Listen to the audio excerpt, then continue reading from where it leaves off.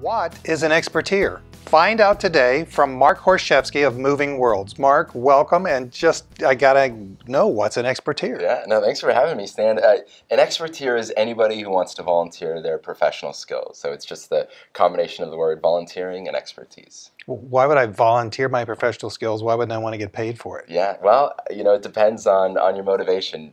Typically what we see is people are really interested in, take like a early to mid-career professional, really interested in developing their skills in a new and unique way. So volunteering their skills or experteering ends up being a great way to learn new skills, get new insights into an organization, or as we primarily deal with when we help people travel overseas and do this, is a very international immersive experience. Now the we is movingworlds.org, and we've got that up on the screen. This is a fun website, absolutely fun website. So I applaud you about that.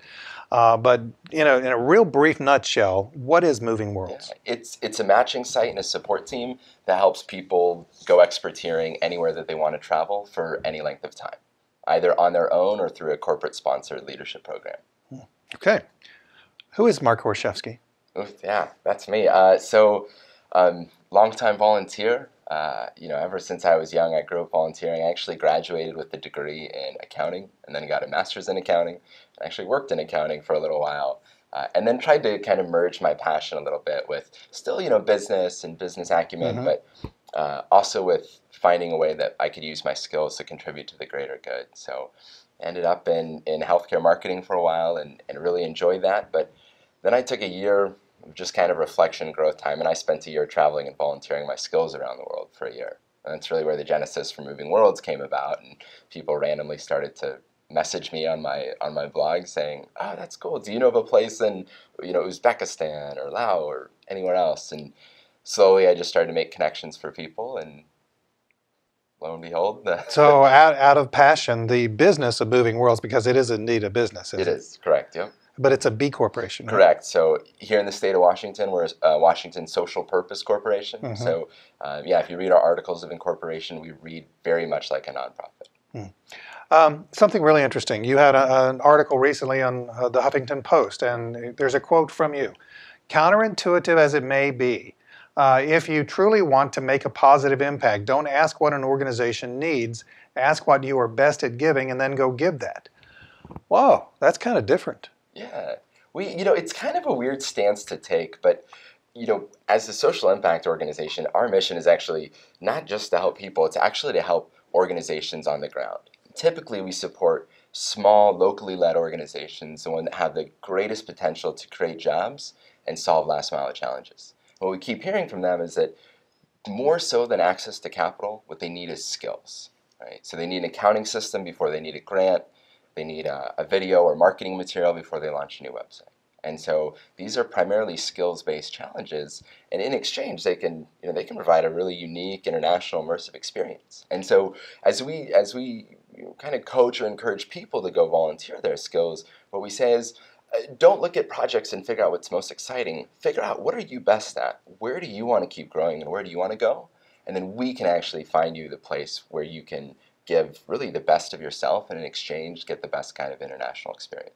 Well, that really is a different approach, and actually I find it kind of refreshing, because sometimes I've in the past have volunteered and I've just showed up, and I mean, I know that there are things that I can do better, but sometimes I'm back in the back hammering nails, and I got to tell you, that's not what I'm best at. Sure.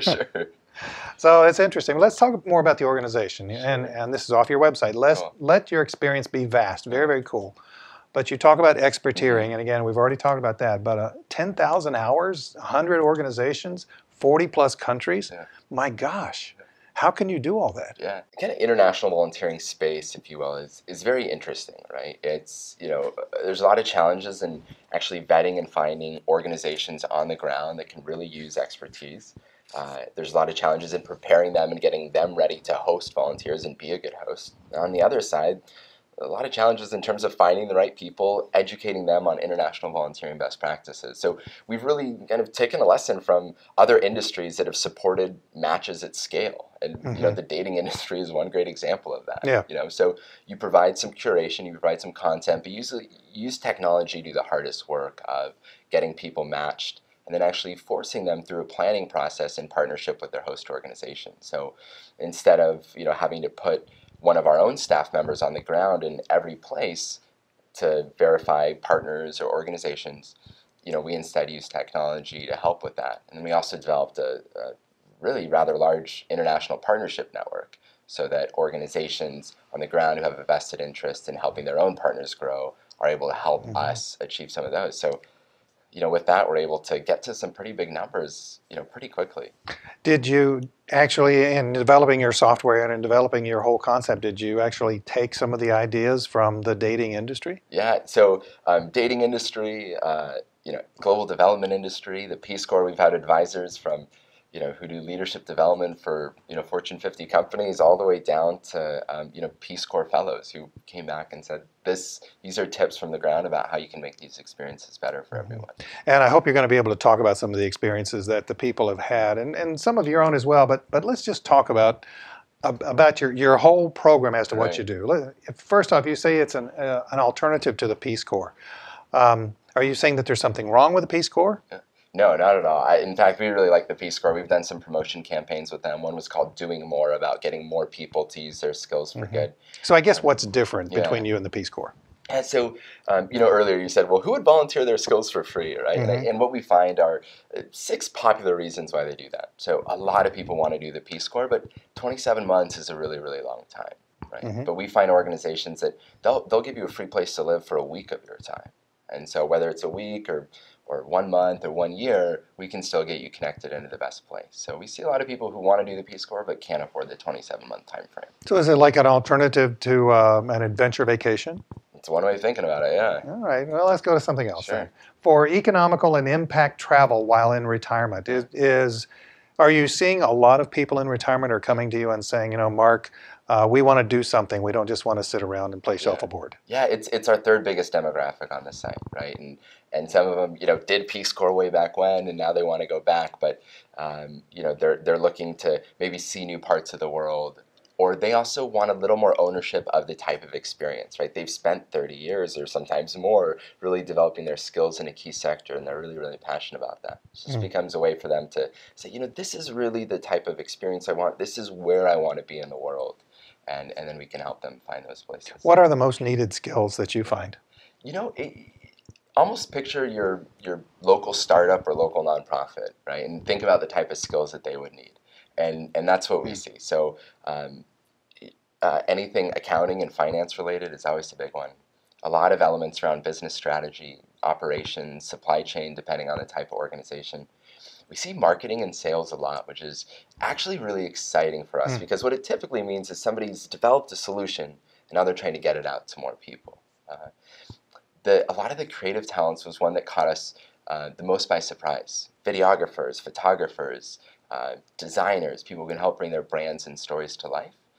And then, of course, a lot also around like business development and partnership building. So those are probably the 5 biggest, but we've seen, architects and engineers and mathematicians and economists needed as well. So. Well, I would have expected, farming skills, agricultural skills, or IT. I would have expected those, and I didn't hear either one of them. Yeah, they've been there, and we've made placements. But yeah, the biggest, it's really about helping organizations with their growth challenges. And so a lot of times you see those more in kind of those core business functions. I only speak one language. Sure. How can I help in an Eastern European country, let's say, that is developing and needs me to speak something else? Sure. So language is definitely critical. If you can't communicate, then you can't communicate. No technology is going to bridge that gap. That said, there might be an Eastern European organization that is actually looking for help, not within their own country, but maybe expanding into international partnerships or sales. So I don't have an exact experience for Eastern Europe, but we actually had an experteer go down to Brazil, didn't speak any Portuguese, but it was a small startup that was trying to procure international businesses to come do business there. And she had the exact fit of the skills that they needed. She needed to be able to speak English to international businesses. And in the 18 months that she was experteering there, they grew from a 6-person startup to a 70-person startup.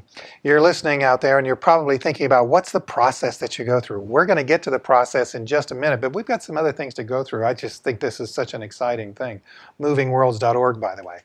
For a meaningful vacation that is very economical, we kind of touched on that Sure. before. How economical, I Yeah. guess, is what I'm asking. So we don't charge organizations to find volunteers, right? They're enough resource strapped. But what we ask them to do is provide the volunteer a free place to live while that volunteer is working with them. And so what it ends up being is free place to live and usually a really cool location. So we've had free accommodation for people who've gone a week and for some people that have gone for a year. And so that's that shapes Wow, off a big that expense. is something. So go live rent free for a year. Yeah. Wow, you may not like what you're living in, but you know what you're getting into, right? Right. Let's go to the next one. To see the world and gain new skills while on a sabbatical. Yeah. That's kind of interesting. Yeah, this was another one that we were really hoping would work, and it's coming on really strong, which is, people that are 5, 10, 15 years into their career, they're starting to question if it's really where they want to finish their career. And you don't have to quit, but you can take some extended time off and gain exposure to new industries, go flex your skills in a new and unique way. And so you end up building new skills, you end up solving one of the biggest problems facing global development, and then at the end of the day, it's a really cool opportunity to go see someplace else while you take time away. Interestingly enough, a lot of people may be thinking that, taking a sabbatical is a luxury, but actually some companies, more and more companies are requiring it of executives Yeah. because executives get burnt out. Exactly. Yeah. And so what you're saying is that they can rekindle their passion. Yep.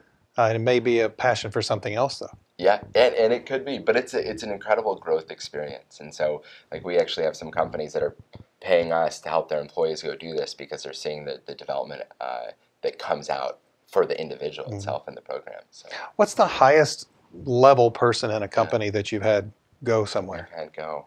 It's a good question. Probably a director level. So not in the C-suite, but reporting into it. Wow. And so that person could go away for a week on a vacation, Yeah. for sure, Yep. but for 6 months, maybe on a sabbatical? Yep. Yep. Or in a rotation in between roles. A lot of, one of the biggest actually corporate challenges to developing its future workforce is globally minded leaders. And a lot of companies purposely rotate their individuals through diverse roles or even give them international placements. But not every company has an international office, or not every company wants to see that person to go for 2 years. So here's a way to send them for maybe a shorter length of time into an area of geographical interest. So, Have companies come to you and said, Mark, we're thinking about expanding into X and then fill in the blank, but we want to try it out first. Can you help us? yeah, we haven't seen that, but what we have seen is, like, we're very interested in, this country or this geography, right?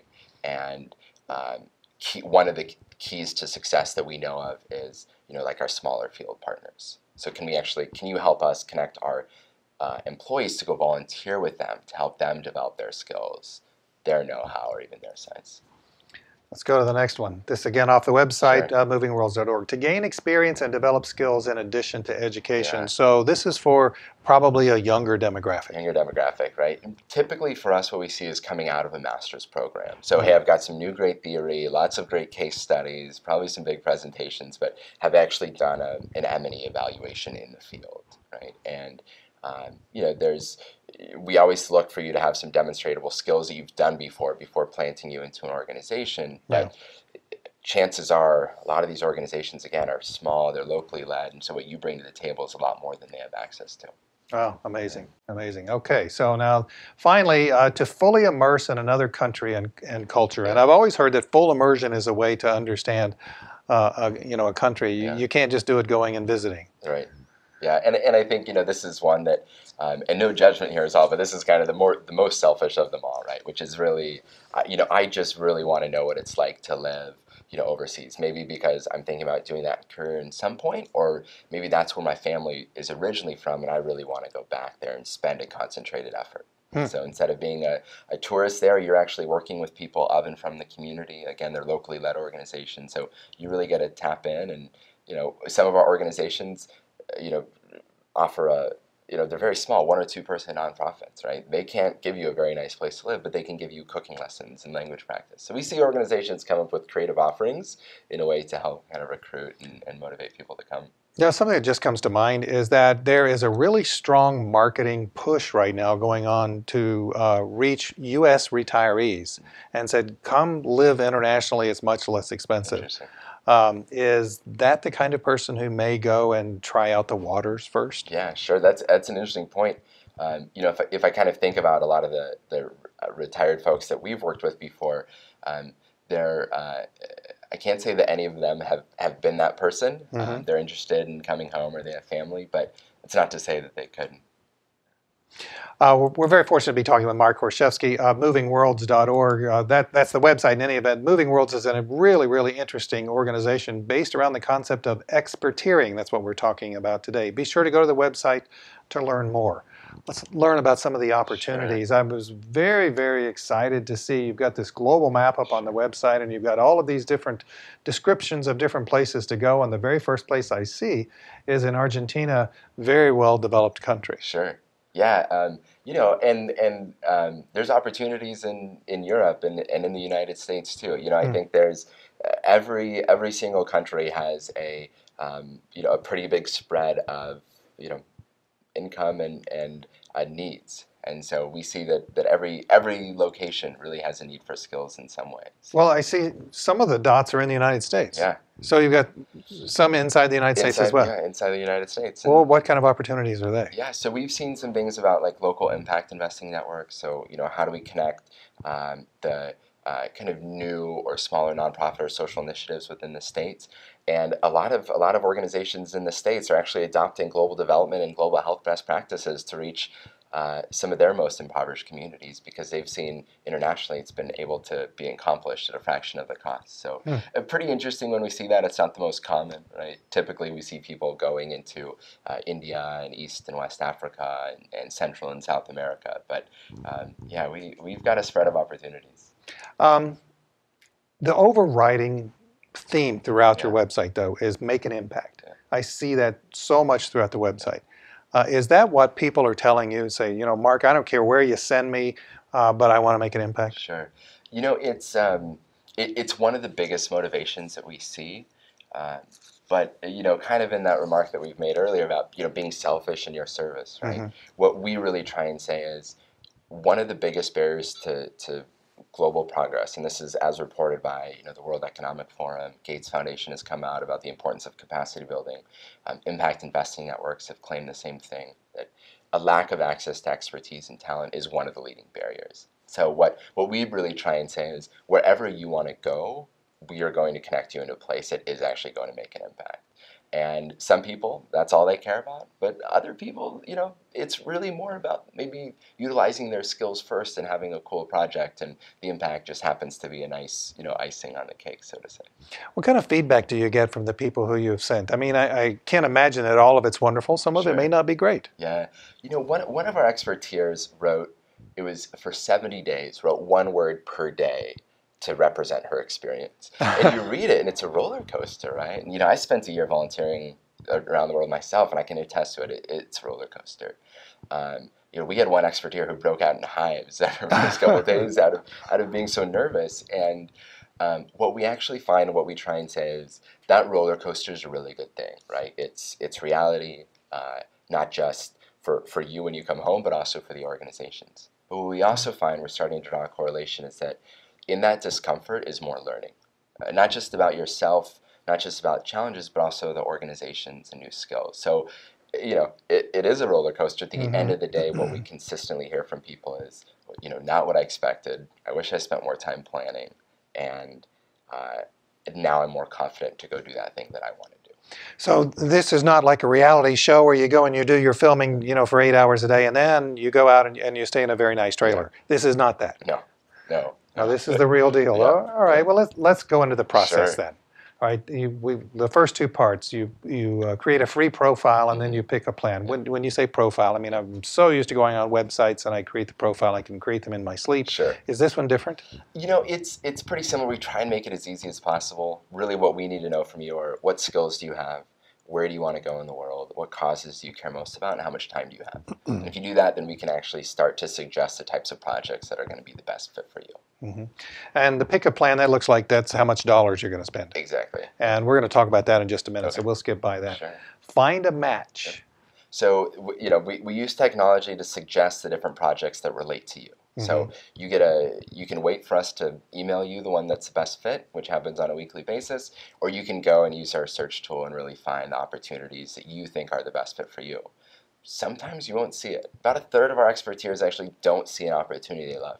They send us a message, they let us know what they want to see, and then we go work with our partnership network to go find them new opportunities. All right, so if I were to come to you and say, I'm decent with a video camera, Yeah. if I were to say that to Sure. you, and I say, but I don't see anything, on your site, what would you do? Yeah, so we have a partnership network with organizations as big as Gates, and as small as the one-person nonprofit in Panama you've never heard of, and we've got a growing collection of the type of skills that they need, and they've essentially said, hey, if you find a person with this availability and these skills, let us know. We have so many needs, we can't possibly post enough opportunities on your website, so keep those in mind. So what we do then is we go through our database and we go reach out on your behalf to make sure that we have a project. Well, let's go to take our training then. What kind of training do you offer?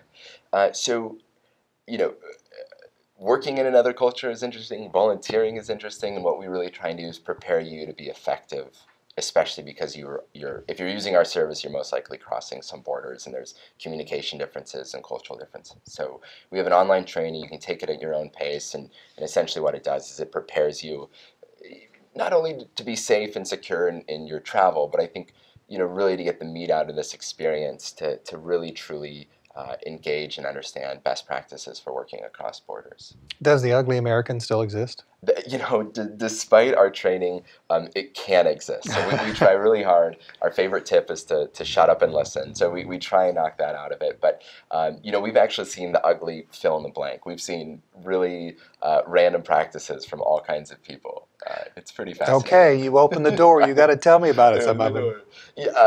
One guy wore a GoPro to all his meetings. Oh, he really wanted to document this. It's in the organization. It's not. It made us feel awkward, right? Yeah. What is that weird thing on your head, fella? and he was from Cameroon. He wasn't American. Yeah. So it was really interesting. So it happens, and we try and prep both sides to not only not do that, but also how to deal with it in case something like that happens. Yeah, well, so what do you do? So what did he do in the instance where people were not really comfortable with him having a camera on them all the time? So what was the name of that show? Ed? So, stepping a little bit back in the process, when we make a match, we don't say, hey, here's your project in Panama, go. We say, hey, here's a host organization from Panama. Get on a Skype call and work through this planning guide together. And in that planning guide, you actually have a section that says, what do we do if we miscommunicate and how do we handle that? So it gives people a foundation to have those tougher conversations. Follow our planning process. What is the planning process? So the match happens, and you get connected for a Skype call, and you chat through a discussion guide that we provide.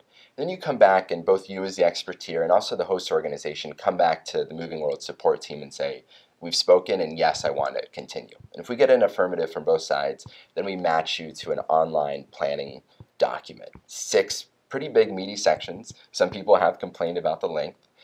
One of our favorite ones called it a pain in the ass, and then she came back afterwards and said, oh, I wish I spent more time doing it. And what it does is it documents everything from project success, how we're measuring impact, how do we talk about long-term sustainability, all the way to how do we communicate effectively as partners, and then we get down into safety and security. How do you measure impact? It's a really tough one being on the volunteer side, but what we really, really look to do is say, you as an experteer and you as a hosting organization, you have the best idea of what impact is going to look like. So you define your own metric 1 year in the future after the project ends so that you're designing for long term, and then we follow up to track that success. So then you go get on a plane. I got to ask you this. Has anybody said, I want to go make sure that the penguins on the polar ice cap are doing okay? Haven't gotten the polar ice cap yet. That would be fun. I would like to go check that. Yeah, that would be kind of fun. But what is the furthest away that you've sent somebody? Let's see.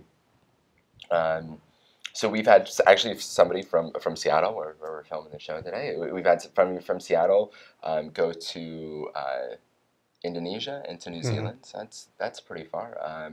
We've had people from Now, Indonesia and New Zealand are really different countries. So Very. Indonesia is not particularly well developed, but New Zealand is very well developed country. Yeah. So we see that diversity. South America to Europe, we've seen those exchanges too. So let's go through a couple of other things. Preparing yourself, and it seems to me that this is probably the most important thing. This is preparing the big yourself. One. Exactly. One. When you talk about that, let's go plan high impact.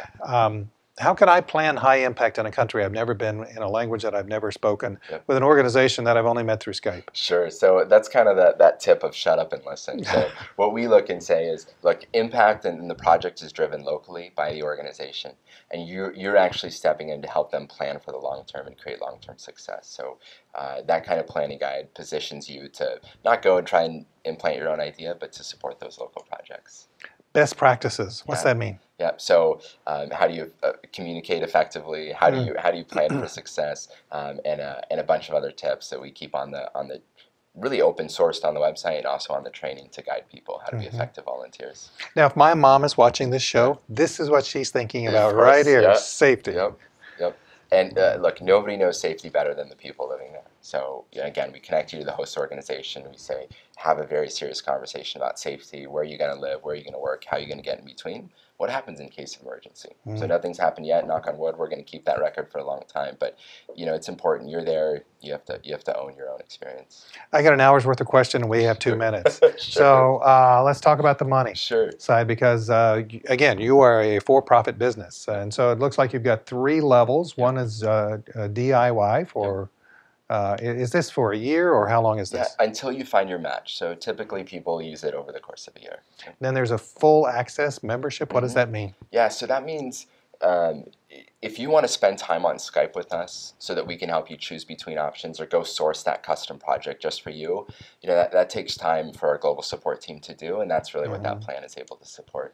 And then there's the premium membership. What does that mean? Some people want help with figuring out the best flight to take and their visas, and you're a travel agent. A lot of coaching calls, so we swing into the travel agent space. Okay, I got to ask this question. Sure. Where are you going next? Moving worlds in 5 years. Look, we would love to send a volunteer to space. I think that would be interesting. We are a for-profit corporation, but first and foremost, we're a social purpose corporation, and the problem that we're trying to solve for is, how do we get the right talent to the right organization that's really creating change on the ground? How do we do that more effectively, and how do we get more people? And what we're really, really working on, we're laying the foundation now, and we're supporting a couple corporate programs, but we want experteering to be a rite of passage, where no matter what you're interested in doing, this is an opportunity for you to develop new skills, and we want your company, no matter where you work, to be your partner and champion in that. So to give you the time to do it, to maybe even foot some of the costs. And what we're realizing is, not only is that going to be transformative for you, but the benefits are also going to be hugely impactful on the ground and back to the company. So we'd like to see thousands and thousands of more people going experteering. Even though this is a job, you're having fun, aren't you? We're having fun. We get stories from people in the field, and that's a lot of energy. Mark, thank you very much for being with us. That's been Mark Horoszowski of Moving Worlds. Take care.